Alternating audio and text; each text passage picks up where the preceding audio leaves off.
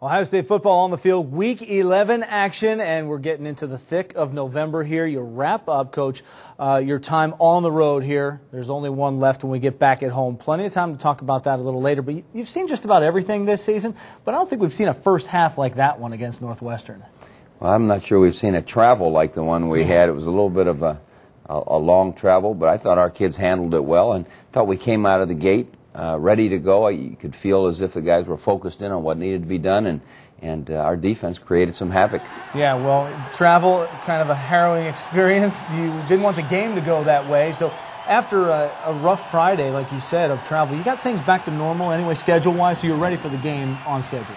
Sure were, and our fans were ready for the game. They showed up in mass, and there you see Vernon Golston putting some pressure on, and our guys did a good job stripping. I think it was James Laurinaitis there that caused the fumble and came up with good field position for us. Yeah, Brandon Mitchell in there for the recovery, and then straight up top you go, spreading them out just a little bit. Anthony Gonzalez down the seam.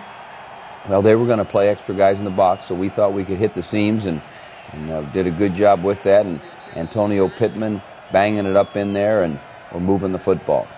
That you are, and this one goes through the air once again, and it's Brian Hartline. First career touchdown for Hartline. Yeah, I tell you what, the thing about Troy is Troy's going to go to the open guy. He doesn't care who it is, and Brian was open. Here we are back on defense, creating the turnover, and Antonio Smith coming up with the play. Yeah, Smith, that Thorpe candidate, that won't hurt that at all and puts you back on offense in good field position. Here you see Troy doing a good job with his footwork, finding the open guy there. It was Rory Nickel on the crossing route, and a good first down play. Then we spread him out a little bit and had the little pump draw there, and Antonio Pittman makes the big run, takes it down to the 1. That he does on 1st and 10 from the 15, picks up 14, and then this one's going to get stopped up in the middle, but he's not done. No, he did a good job. He took it forward, everyone pressed, and Antonio does a good job of accelerating around the corner. Bounces it outside for a 14-0 lead here, and we still have plenty of time left in the first quarter. They did a nice job with their screen game. Terrell Sutton, an outstanding back. We were coming after them with pressure, and they came back with some screens and hurt us a little bit. It's always something they do is hit it underneath there in some of those plays, and then they're going to try some things. You know that. Well, a little end around after they got the first down, end around pass it was going to be. They saw that work for Illinois, and we stopped that one pretty good. Then we continued to put pressure and make the sack there, and Quinn Pitcock with the sack. Yeah, loss of 2 there, and you take back over, but give it up and put Northwestern back on offense, and the guys reading plays very well. Well, Brandon Mitchell is a smart football player, and he kind of baited him there a little bit, and he got into the end zone, and that was huge. Second career touchdown, big interception, 46 yards on the return, and it puts the Bucks up 21-0. Well, they tried to come back and run the football a little bit, and they did a nice job there, but our guys keep hitting them. That's the thing about it. If they're going to get a first down, they're going to earn it. Yeah, Sutton pick up a 13 there. We move to second quarter action, and Joel Howells bangs a 29-yard field goal off a 12-play, 69-yard drive. So you hold on D there. Yeah, that was a good drive they had, and then we came back, and a nice-looking play there as Troy Smith finds Rory Nickel on the counter pass, and he came back and found Brian Hartline up the seam again, and Troy's doing a good job of seeing what's available. Here he finds Antonio Pittman, who just made the mistake of stretching the ball across the end zone, and you got to be happy with just keeping the ball. That's what's most important. We came back with the block punt. I think it was Larry Grant who made the big play and turned that situation around and gave us great field position again. Well, it does, because you made the most of your turnovers and made the most of special teams play as well, seeing Hartline with his second career touchdown. Well, again, similar place, going up the seam, and Troy did a good job with his eyes and his feet and found the open receiver, and they did a nice job on this one. A little counter play with their tight end up the middle, and Northwestern's always got some great scheme.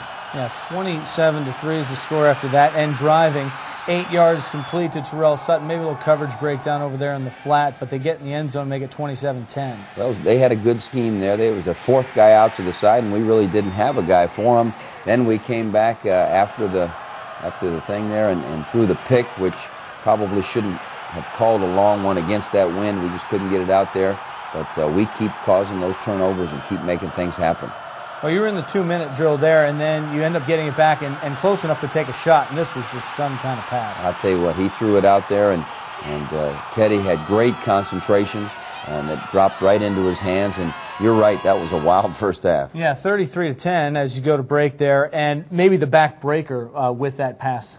When you score like that right before the half and put it up to that kind of lead, that's going to be tough on a team, especially the way our defense is playing. But we still had to come out and get going right away in the second half. Of course, because of what happened last week. But so far, you get that offense jump-started. And I know Troy wanted to run the 2-minute offense, and you're going into the win saying, let's see what we do here. Well, you know, competitive guy, knows where his people are, and he knew that we either needed to be ours or nobody's, and he did a good job taking them down.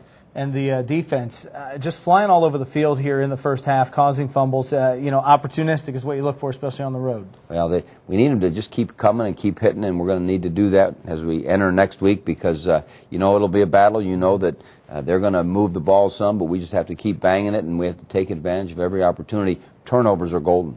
One of the things you mentioned early in the highlights about Northwestern, you know that they are going to crowd people into that box. And, that's a dangerous thing for the receiving core that you have and the talent that you have at the skill positions. Those guys must love that.